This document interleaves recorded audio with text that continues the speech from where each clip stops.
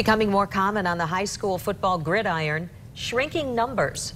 Now, more and more teams across West Michigan are switching from 11-player to 8-player teams.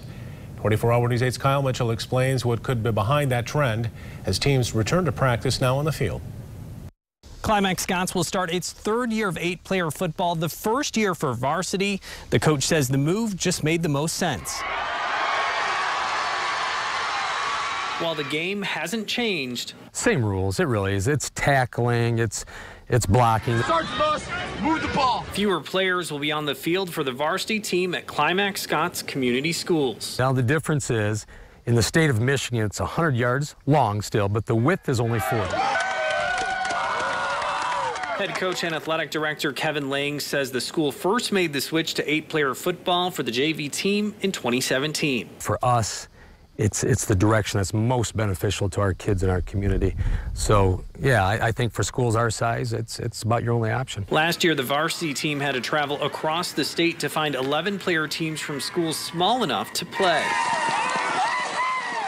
The dynamics didn't make any sense. We were traveling 1,500 miles. The schedule last year had just one home game, but the 8-player league this year will have 5. We're fighting pretty hard to keep people active and interested in athletics. Jeff Kimmerly, a spokesperson for the Michigan High School Athletics Association, says 10 to 12 new 8-player teams will be added this year across the state, with potentially a few late additions before practices officially start on Monday. We're going to finish somewhere around 77 teams heading into this season playing 8-player football. With growing concerns about injuries and the risk of concussions, the MHSAA says changes to the rules, practices, and new equipment has made the sport safer.